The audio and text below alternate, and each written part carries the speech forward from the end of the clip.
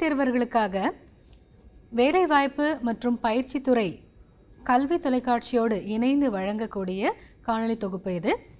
இன்றைக்கி நம்ம கிளாஸில் என்ன பார்க்க போகிறோம் அப்படின்னு பார்த்தீங்கன்னா, மிக்ஸ்சர்ஸ் கலவைகளை பற்றி, அந்த கலவைகளில் என்னென்னலாம் வகைகள் இருக்கின்றன, அந்த வகைகள் அதை பற்றி பார்க்க போகிறோம். கூழ்ம கரைசல்களை அதிகமாக பார்க்க போகிறோம். And difference between suspension, colloids and true solutions என்னென்ன இருக்குது, அதனுடைய வித்தியாசங்கள், தொங்கல்கள், கூழ்மங்கள் மற்றும் உண்மை கரைசலினுடைய வித்தியாசம் பார்ப்போம். அதே மாதிரி செப்பரேஷன் ஆஃப் மிக்ஸ்சர்ஸ், கலவைகளை எவ்வாறு பிரிக்கலாம் அப்படின்னு சொல்லி பார்க்க போகிறோம். முதல்ல differences between suspension, colloids and solution. Okay, so இந்த மூன்றுக்கும் உள்ளான வித்தியாசம் என்னென்ன அப்படின்னு சொல்லி பார்க்கணும். ஓகே, ஸோ முதல்ல நம்ம பார்ட்டிகிள் சைஸ், அதில் ஒவ்வொரு இதை எடுத்துக்கிட்டிங்கன்னா அதனுடைய துகள்களுடைய அந்த சைஸை வச்சு நம்மளால் டிஃப்ரென்ஷியேட் பண்ண முடியும். சஸ்பென்ஷன் அப்படிங்கிறது மிதக்கக்கூடியது, நம்ம கண்களுக்கு தெரியக்கூடியது தான் சஸ்பென்ஷன் அப்படின்னு சொல்லுவோம் இல்லையா. ஸோ அந்த பார்ட்டிகிள் சைஸ் அப்படிங்கிறது greater than 100 nanometre. நானோமீட்டருங்கிறது 10 to the power minus 9 meters அப்படின்னு சொல்லுவோம். ஸோ அப்போ அதனுடைய பார்ட்டிகிள் சைஸ் கிரேட்டர் தேன் 100 நானோமீட்டராக இருந்ததுன்னா அதை நம்ம சஸ்பென்ஷன் அப்படின்னு சொல்லுவோம். அதாவது தொங்கல்கள் அப்படின்னு சொல்லுவோம். துகள்களின் உருள அளவானது 100 நானோமீட்டருக்கும் மேலே போகும் பொழுது அது தொங்கல் அப்படின்னு சொல்லுவோம். கூழ்ம கரைசல், கொலாய்ட்ஸ் அப்படின்னு சொல்லும் பொழுது 1 to 100 நானோமீட்டருக்கு இடையில் இருக்கக்கூடியதை நம்ம கொலாய்ட்ஸ், கூழ்ம கரைசல் அப்படின்னு சொல்லுவோம். உண்மை கரைசல் எடுத்துக்கிட்டிங்க அப்படின்னா, ட்ரூ சொல்யூஷன் எடுத்துக்கிட்டிங்கன்னா அதனுடைய அந்த பார்ட்டிகிள் சைஸுங்கிறது லெஸ் தேன் 1 நானோமீட்டராக இருக்கும், 1 நானோமீட்டருக்கும் குறைவாக இருக்கின்றது. சரிங்களா.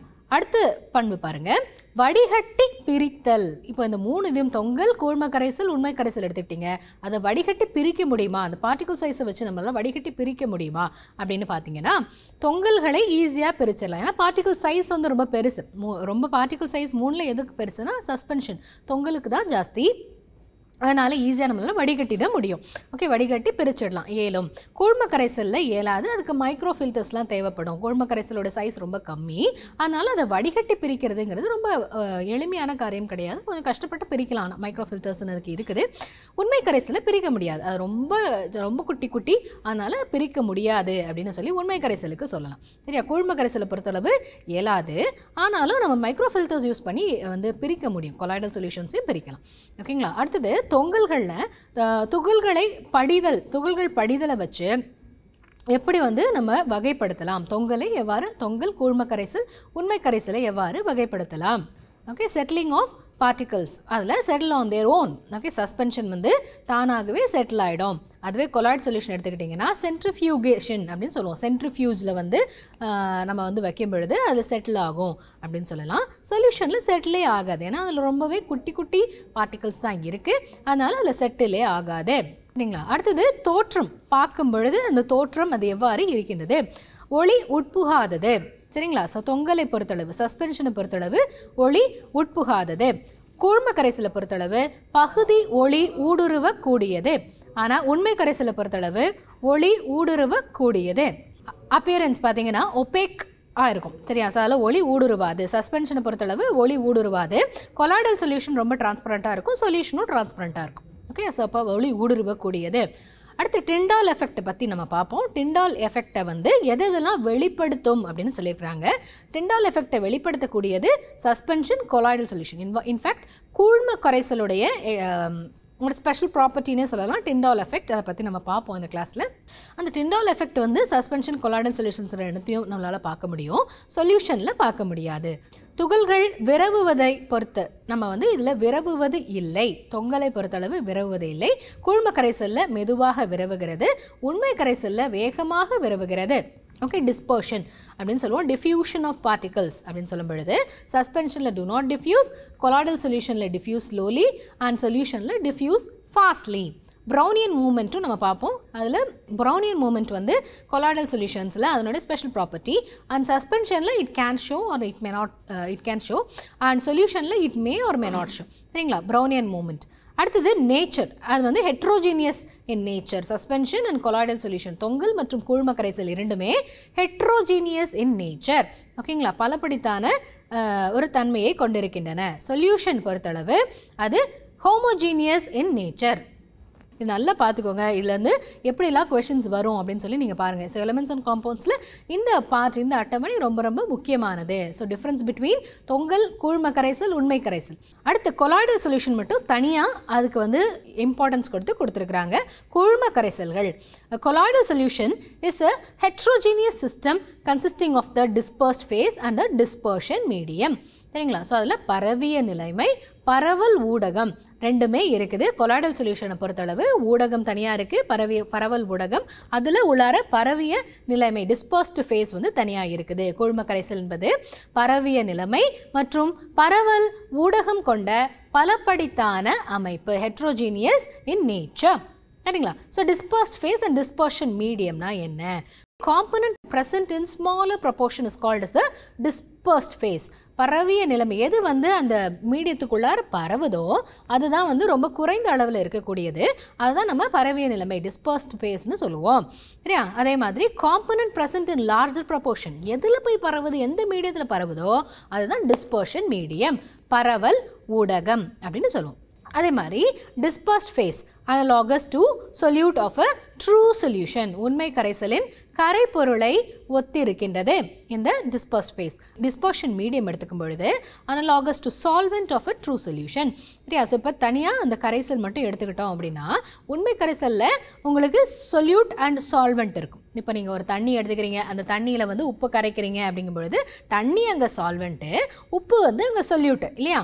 அதே மாதிரி சொல்யூட்டுன்னு சொல்கிறது இந்த இடத்துல கரைபொருளை ஒத்திருக்கக்கூடியது இந்த பரவிய நிலைமை. அதே மாதிரி சால்வெண்ட்டை ஒத்திருக்கக்கூடியது, கரைசலின் கரைப்பானை ஒத்திருக்கிறது இந்த பரவல் ஊடகம். சரிங்களா? ஸோ இதை வந்து நம்ம ஞாபகத்தில் வச்சுக்கணும். எப்படி உண்மை கொலாய்டல் சொல்யூஷனில் டிஸ்பர்ஸ்ட் ஃபேஸ், டிஸ்பர்ஷன் மீடியம்னா என்ன, அது எதோட சம்மந்தப்படுத்தி நம்ம வந்து ஞாபகம் வச்சுக்கலாம் அப்படிங்கிறது நம்ம மைண்டில் எப்போயுமே இருக்க வேண்டியது. இதில் பாருங்கள், இதிலேருந்து கட்டாயமாக கேள்விகள் வரும். சரிங்களா? Dispersed face and dispersion medium. சரிங்களா? ஸோ இப்போ வந்து டிஸ்பர்ஸ்ட் ஃபேஸில் சாலிட் இருக்குது அண்ட் டிஸ்பர்ஸ்ட் மீடியமும் சாலிடாக இருக்குது. இப்போ சாலிடுக்குள்ளார சாலிட் இன் சாலிட் அப்படின்னு சொல்லுவோம். சரியா? திண்மத்தில் திண்மம். அதற்கான எக்ஸாம்பிள் பார்த்தீங்கன்னா அலாய்ஸ், ஜெம்ஸ், கலர்டு கிளாஸ், திண்ம கரைசல் அப்படின்னு சொல்லுவோம். சரிங்களா? உலோக கலவை, விலை உயர்ந்த கற்கள், வண்ண கண்ணாடி. ஓகே, இது எல்லாமே உங்களுக்கு திண்மத்தில் திண்மத்திற்கான எடுத்துக்காட்டு. அடுத்தது பாருங்கள், திண்மம் திரவம். ஓகே, பரவிய நிலைமை வந்து திண்மம், பரவல் ஊடகம் வந்து திரவமாக இருக்கிற பட்சத்தில் அது நம்ம கரைசல்னே சொல்லிடலாம். ஸோ வர்ணம், மை, முட்டையின் வெண்மை பகுதி இது எல்லாமே வந்து நம்ம கரைசல் அதுக்கு ஒப்பிடலாம். சால் அப்படின்னு சொல்லுவோம். இங்கிலீஷில் solid in liquid is called as சால் அப்படின்னு சொல்லுவோம். பெயிண்ட்டு, இங்கு, எக் ஒயிட் இது எல்லாமே சாலிட் லிக்விட் மீடியத்தில் சாலிடு கம்மியாக இருக்குது அப்படின்ற பட்சத்தில் அது நம்ம சால்னு சொல்லுவோம். அடுத்தது solid in case. Okay, so இப்போ டிஸ்பர்ஷன் மீடியம் கேஸாக இருக்குது, அதில் கொஞ்சம் கொஞ்சம் சாலிட் இருந்தது அப்படின்னா அது நம்ம ஏரோசால் அப்படின்னு சொல்லுவோம். ஸ்மோக், டஸ்ட்லாம் எடுத்துக்கிட்டிங்கன்னா உங்களுக்கு சுற்றி இருக்கக்கூடிய அந்த காற்றில் டஸ்ட்டு குட்டி குட்டியாக இருக்குது. அப்போது கேஸ் வந்து டிஸ்பர்ஷன் மீடியம், டிஸ்பர்ஸ்ட் ஃபேஸ் வந்து சாலிடு, அது ஏரோசால்னு சொல்லுவோம். தூசி படலம், புகை அல்லது தூசி அதற்கான எடுத்துக்காட்டு, தூசி படலம்னு சொல்லுவோம். அதே மாதிரி திரவம், திண்மம். ஓகே, அதை எடுத்துக்கிட்டிங்கன்னா கூழ் அப்படின்னு சொல்லுவோம். சரிங்களா? ஸோ தயிர், பாலாடை கட்டி இது எல்லாமே நம்ம வந்து இதற்கான எடுத்துக்காட்டாக சொல்லலாம். திண்மம் வந்து உங்களுக்கு மீடியம், சாலிடில் லிக்விட் இருந்தது அப்படிங்கிற பட்சத்தில் ஸோ அதை வந்து நம்ம ஜெல்லுன்னு சொல்லுவோம். கர்ட், சீஸ், ஜெல்லி இதெல்லாமே இதற்கான எக்ஸாம்பிள். அதே மாதிரி liquid in liquid. Okay, liquid திண்மத்தில் திண்மம் அப்படின்னு சொல்லும் பொழுது அது எமல்ஷன், பால்மம் அப்படின்னு சொல்லுவோம். So milk, butter, oil in water இதெல்லாமே எதற்கான எக்ஸாம்பிள்? Liquid in லிக்விடுக்கான example. சரிங்களா? அதே மாதிரி லிக்விட் இன் கேஸ். ஓகே, கேஸில் லிக்விட் இருக்குது அப்படின்னா அதையும் ஏரோசால்னு தான் சொல்லுவோம். மிஸ்ட்டு, ஃபாகு, க்ளவுட்ஸு இது எல்லாமே ஏரோசாலுக்கான எக்ஸாம்பிள். அடுத்தது பார்த்தீங்கன்னா கேஸ் இன் சாலிட், சாலிட் ஃபோம் அப்படின்னு கொடுத்துருக்குறாங்க. கேக், பிரெட் இதெல்லாம் இதற்கான எக்ஸாம்பிள். சரியா? ஸோ இப்போ சாலிட் மீடியம் இருக்குது, அதுக்குள்ளார கேஸ் இருக்குதுன்னா அப்படி ஈஸியாக அப்படி ஸ்பாஞ்சியாக இருக்கும். அப்படி ஸ்பாஞ்சியாக இருக்கக்கூடிய கேக், பிரெட் எல்லாமே இதற்கான எக்ஸாம்பிள். கேஸ் இன் லிக்விட், லிக்விடுக்குள்ளார கேஸ் இருக்குது. அப்போது அதுக்கான எக்ஸாம்பிள் என்னென்னு பார்த்தீங்கன்னா ஃபோம், நுரை, சோப் லாத்தர், ஏரேட்டட் வாட்டர் அதில் எல்லாமே என்ன இருக்குது? லிக்விட் தான், ஆனால் அதுக்குள்ளார கேஸை நாங்கள் இன்ஃப்யூஸ் பண்ணியிருக்கிறோம் அப்படிங்கிற பட்சத்தில் அது ஃபோம்னு சொல்லுவோம். சரிங்களா? ஸோ இப்போ உங்களுக்கு எப்படி இதில் இருந்து கொஷின் கேட்பாங்க அப்படின்னா, எடுத்துக்காட்டு கொடுத்துருக்காங்க இல்லையா? இப்போ தயிருங்கிறது அதனுடைய எப்படி நம்ம அழைப்போம் அப்படின்னு சொல்லி கேட்கலாம். சரியா? கூழ், தயிர் வந்து கூழுக்கான ஒரு எக்ஸாம்பிள். அடுத்து நம்ம பார்க்க போகிறது ப்ரௌனியன் மூவ்மெண்ட். ஸோ நம்ம difference between true solution, suspension and colloids பார்த்தோம் இல்லையா? தொங்கல், உண்மை கரைசல் மற்றும் கூழ்ம கரைசல், அது மூணுத்துக்குமான வித்தியாசம் பார்த்தோம் ஆரம்பத்தில். அதில் வந்து ப்ரௌனியன் மூவ்மெண்ட், டிண்டால் எஃபெக்ட் 2 பார்த்தோம். ஸோ அந்த ப்ரௌனியன் இயக்கம் வந்து உங்களுக்கு சஸ்பென்ஷன்லேயும் இருந்தது, கூழ்ம கரைசல்லையும் இருந்தது. கூழ்ம கரைசலுடைய இம்பார்ட்டண்ட் ஒரு ப்ராப்பர்ட்டி தான் வந்து ப்ரௌனியன் இயக்கம் அண்ட் டிண்டால் எஃபெக்ட் அப்படின்னு நான் சொன்னேன் அது நடத்தும்போது. அந்த ப்ரௌனியன் இயக்கம்னா என்ன அப்படின்னு எக்ஸாமில் கேட்பாங்க. சரிங்களா? It is a kinetic property. Kinetic ப்ராப்பர்ட்டினா என்ன? மூவ் ஆகக்கூடிய இயக்கப்பண்பு. சரியா? இயக்கப்பண்பு தான் இந்த ப்ரௌனியன் மூவ்மெண்ட், ப்ரௌனியன் இயக்கம். கூழ்ம கரைசல்களை செறிவுமிக்க நுண்ணோக்கியால் பார்க்கும் பொழுது என்ன பண்ணுறீங்க? ஒரு கொலாய்டல் சொல்யூஷன் எடுத்துக்கிறீங்க, அதை வந்து ஒரு செறிவுமிக்க நுண்ணோக்கியால் பவர்ஃபுல் மைக்ரோஸ்கோப் எடுத்து பார்க்குறீங்க. ஏன்னா அதனுடைய சைஸ் வந்து ரொம்ப கம்மியாக தான் இருக்கும். அதனால் அதை நம்ம பவர்ஃபுல் மைக்ரோஸ்கோப்பால் வச்சு பார்க்கும் பொழுது கூழ்ம துகள்கள் இங்கும் அங்குமாக ஒழுங்கற்ற நிலையில் சீராகவும் வேகமாகவும் நகர்ந்து கொண்டிருப்பதை காண முடியும். ஓகே, ஸோ அந்த கூழ்ம துகள்கள் அங்கே இங்கும் ஆடிட்டு இருக்கு, ஜிக்ஸாக் மூவ்மெண்ட்டில் இருக்குது. The Brownian movement of particles is due to the unbalanced bombardment of the particles by the molecules of dispersion medium. எதனால் இது மாதிரி நடக்குது அப்படின்னா, அந்த பார்ட்டிக்கிள் வந்து ஜிக்ஸாக், அந்த பக்கத்தில் இருக்கக்கூடிய அந்த பவுண்டரிஸில் பட்டு தட்டி அது பாட்டுக்கு மூவ் ஆகிக்கிட்டு இருக்கு. சரிங்களா? ஸோ துகள்களின் ப்ரௌனியன் இயக்கத்திற்கு காரணமாக அமைவது பரவல் ஊடகத்தில் உள்ள மூலக்கூறுகளுடன் பரவிய நிலைமை மூலக்கூறுகள் சமநிலையற்ற முறையில் மோதிக்கொள்வது. ஓகே, அந்த டிஸ்பர்ஷன் மீடியத்தில் இருக்கக்கூடிய அந்த பார்ட்டிகிள்ஸ் அண்ட் டிஸ்பர்ஸ்டு ஃபேஸில் இருக்கக்கூடிய பார்ட்டிகிள்ஸ் ரெண்டும் வந்து மோதிக்கிறதுனால வரக்கூடிய மூவ்மெண்ட் தான் இந்த Brownian movement. Okay, it is a kinetic property அப்படிங்கிறது முக்கியம். அடுத்து நான் முன்னாடியே சொன்ன மாதிரி டிண்டால் எஃபெக்ட், டிண்டால் விளைவு அப்படின்னா என்ன? ஸோ டிண்டால் எஃபெக்டை எதில் நம்ம பார்க்க முடியும்?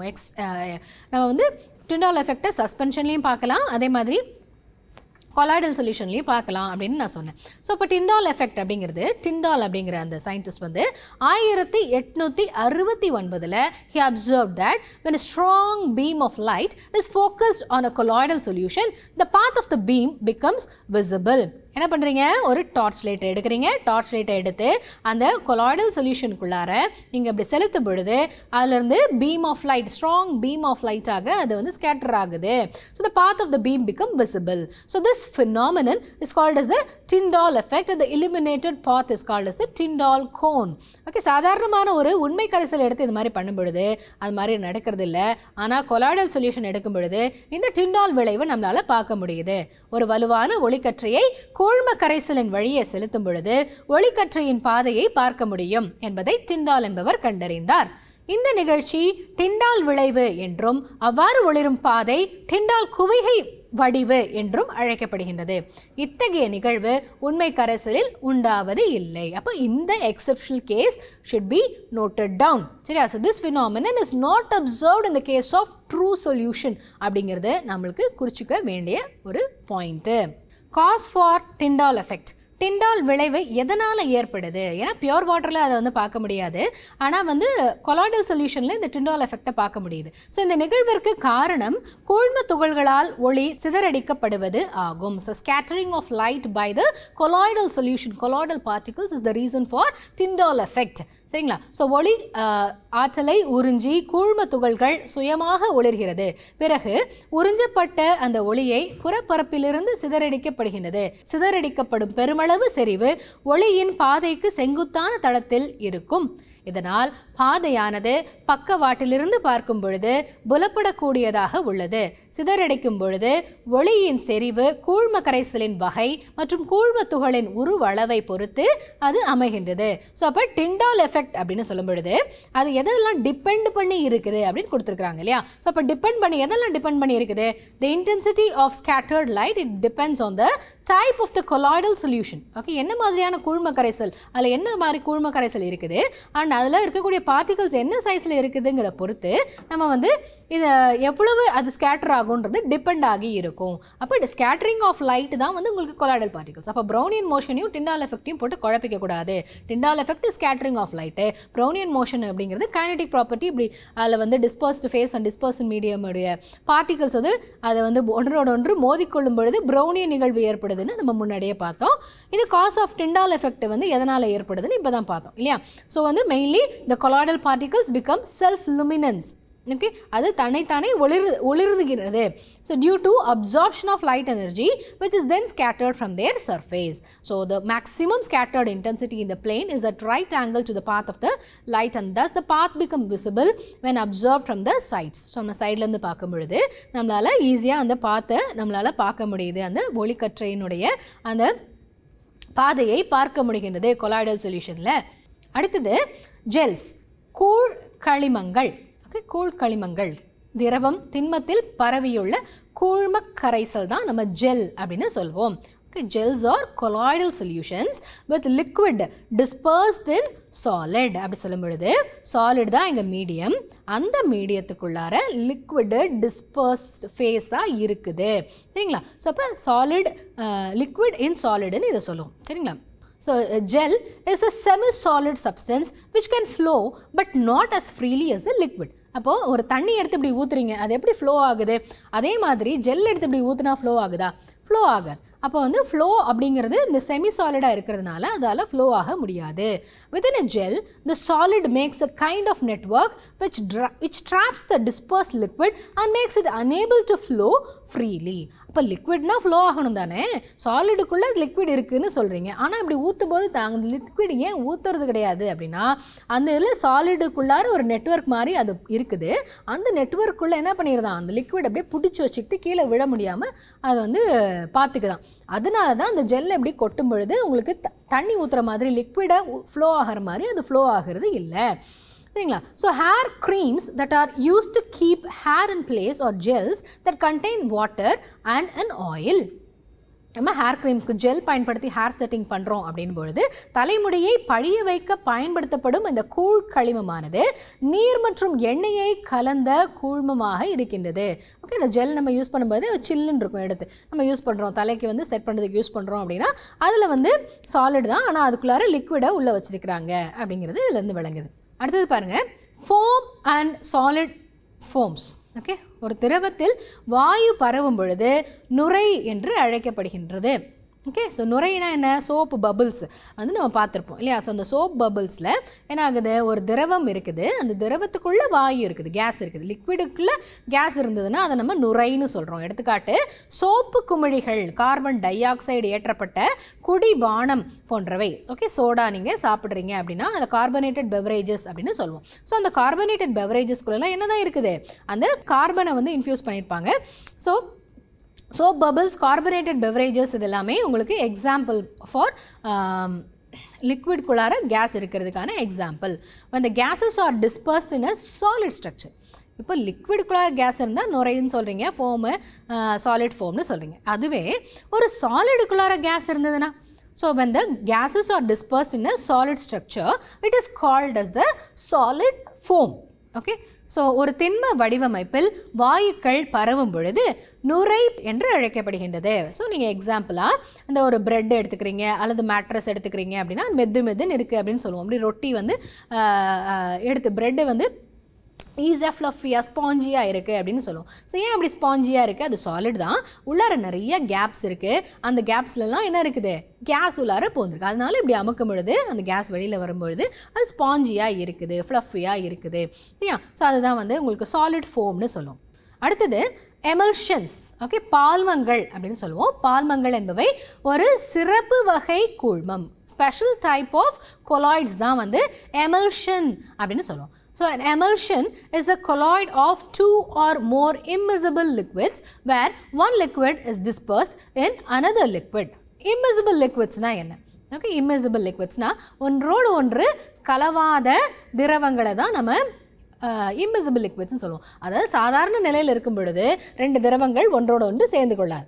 ஓகே, ஸோ அப்போது அதை தான் நம்ம எமல்ஷனுக்கு ரெக்யர்ட் கண்டிஷன். அது it is a colloid of 2 or more immiscible liquids when one liquid is dispersed in another liquid. ஆனால் எமல்ஷனில் நம்ம என்ன பண்ணுறோம், அதை வந்து ஃபோர்ஸ் பண்ணி மிசிபிள் ஆக்கப்படுது. ஓகே, அது ரெண்டுத்தையும் கலக்கிறோம். This means one type of liquid particle gets scattered in another liquid. Okay, இது இயல்பாகவே அவை கலப்பது கிடையாது. பால்மம் என்பது லத்தீன் வார்த்தையிலிருந்து பெறப்பட்ட ஒரு சொல். சரிங்களா? அதே மாதிரி இதன் அர்த்தம் பால் ஆக்கல். பால்மம், பால் ஆக்கல். பால் என்பது கொழுப்பும் நீரும் கலந்த ஒரு பால்மத்திற்கு எடுத்துக்காட்டு இல்லையா? ஸோ அதில் பால் ஆக்கல், அதை தான் நம்ம பால்மம்னு சொல்கிறோம். திரவ கலவை பால்மமாக மாறக்கூடிய நிகழ்வு பால்மமாக்கல் எனப்படுகின்றது.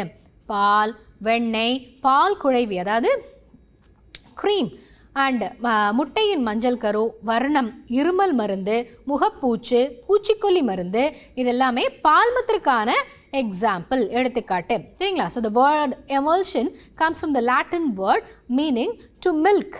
ஓகே, ஸோ வந்து பால் ஆக்கப்படுதல். So the process of turning a liquid mixer into an emulsion is called as a emulsification. பால்மமாக்கல் அப்படின்னு சொல்கிறோம், எமல்சிஃபிகேஷன். சரிங்களா? ஸோ லிக்விட் மிக்சரை நம்ம பால்மமாக மாற்றுறோம், அதுக்கு பேர் தான் எமல்சிஃபிகேஷன். ஸோ எக்ஸாம்பிள்ஸ் கொடுத்துருக்குறாங்க. Facial creams, pesticides, milk, butter, cream, egg யாக்கு, இது எல்லாமே எமல்ஷனுக்கான எக்ஸாம்பிள். பால்மத்தின் வகைகள் கொடுத்துருக்குறாங்க பாருங்க. 2 திரவங்கள் கலந்து வெவ்வேறு வகையான பால்மங்களை உருவாக்குகின்றன. எடுத்துக்காட்டாக எண்ணெய் மற்றும் நீர் இரண்டும் கலந்து நீரில் எண்ணெய் என்ற பால்மம் உருவாகிறது. ஓகே, ஸோ நம்ம ஐஸ்கிரீம் எடுத்துக்கிறோம் அப்படின்னா அந்த க்ரீமில் என்ன மாதிரியான அந்த மிக்சர் நடக்குது அப்படின்னு பார்க்கும் பொழுது எண்ணெய் மற்றும் நீர் இரண்டும் கலந்து நீரில் எண்ணெயானது அந்த பால்மம் உருவாகுது. அதே மாதிரி எண்ணெயில் நீர் என்ற பால்மத்தை உருவாக்கக்கூடியது வெண்ணெய். ஓகே, ஸோ இங்கு எண்ணெயில் நீர் பரவியுள்ளது. வெண்ணெயை பொறுத்தளவு எண்ணெயில் நீர் பரவி இருக்கிறது. ஓகே, அதுதான் நம்ம வெண்ணெய் அப்படின்னு சொல்கிறோம். ஸோ அப்போ வந்து உங்களுக்கு butter is also an example for பால்மம், emulsion அப்படின்னு சொல்லலாம். ஸோ இந்த எமல்ஷன்ஸை எங்கெங்கெல்லாம் நம்ம பயன்படுத்துகிறோம்? உணவு பதப்படுத்தும் முறைகளில் நம்ம பயன்படுத்துகிறோம். அதே மாதிரி மருந்துகள், உலோகவியல் மற்றும் பல முக்கியமான தொழிற்சாலைகளில் பால்மங்களின் பயன்பாடுகள் மிகுந்த அளவில் காணப்படுகின்றன. ஓகே, இம்பார்ட்டன்ட் இண்டஸ்ட்ரீஸில் இந்த எமல்ஷன்ஸ் பயன்படுத்துகிறாங்க. ஃபார்மசூட்டிக்கல் இண்டஸ்ட்ரீஸ், மெட்டலர்ஜிக்கல் இண்டஸ்ட்ரீஸ், இது எல்லாத்துலேயுமே உங்களுக்கு இந்த எமல்ஷன்ஸை பயன்படுத்துகிறாங்க. ஸோ இந்த பால்மங்களின் வகைகள் தான் நம்ம பார்த்தோம். அதில் வந்து க்ரீம் அண்ட் பட்டர் பார்த்தோம் இல்லையா? ஸோ இப்போ ஃபஸ்ட்டு ஒன்றில் பாருங்கள், அந்த படத்தில் ஃபஸ்ட் ஒன்னில் நீர் இருக்குது, அந்த நீருக்குள்ளார எண்ணெய் இருக்குது. கரெக்டாக? ஸோ ஃபஸ்ட்டு ஒன்னில் டிஸ்பர்ஸ்டு ஃபேஸ் வந்து எண்ணெய், டிஸ்பர்ஷன் மீடியம் வந்து நீர். ஓகே, அதுவே ரெண்டாவது இடத்துல டிஸ்பர்ஸ்டு ஃபேஸ் வந்து நீர், டிஸ்பர்ஷன் மீடியம் வந்து எண்ணெய். இப்போ எண்ணெய்க்குள்ளார நீர் இருந்ததுன்னா அதுக்கு எக்ஸாம்பிள் பட்டர் பார்த்தோம். ஃபஸ்ட்டு ஒன் வந்து அதாவது நீருக்குள்ளார எண்ணெய் இருந்ததுன்னா அதுக்கு எக்ஸாம்பிள் க்ரீம்னு பார்த்தோம். அடுத்தது பாருங்கள், have you seen colourful rainbow patches on a wet road? ஈரமான சாலையில் வண்ணமான திட்டுகள் காணப்படுவதை பார்த்திருக்கிறீர்களா? சாலையின் மேல் உள்ள நீரில் எண்ணெய் துளிகள் மிதக்கின்றன மற்றும் வண்ண திட்டுக்களை உருவாக்குகின்றன. இது ஏன் என்பதை கண்டுபிடிக்க சொல்லியிருக்கிறாங்க. சரிங்களா? ஸோ இப்போ வந்து இந்த கலர்ஃபுல் ரெயின்போ, நம்ம வந்து தண்ணி இருக்கும், தண்ணியில் சப்போஸ் வந்து ஆயில் மிக்ஸ் ஆகிடுச்சு அப்படிங்கிற பட்சத்தில் when oil drops in water on road it floats over water and forms a rainbow. Find out why. Okay, so ஏன் வந்து இந்த மாதிரி ஒரு நிகழ்வு நடக்குது? ஸோ இப்போ உங்களுக்கு டிஸ்பர்ஸ்டு ஃபேஸ், டிஸ்பர்ஷன் மீடியம் அந்த மாதிரி ஒன்று நடக்கிறதுனால உங்களுக்கு இந்த மாதிரி கலர் கலராக நம்மளுக்கு தெரியுது அப்படின்னு சொல்லலாம்.